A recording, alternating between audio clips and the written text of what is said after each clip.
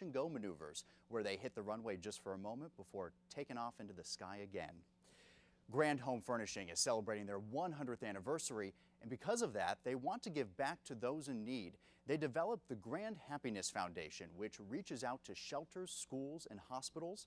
Today, they delivered furniture to Miriam's house, a shelter for homeless and battered women and children in Lynchburg.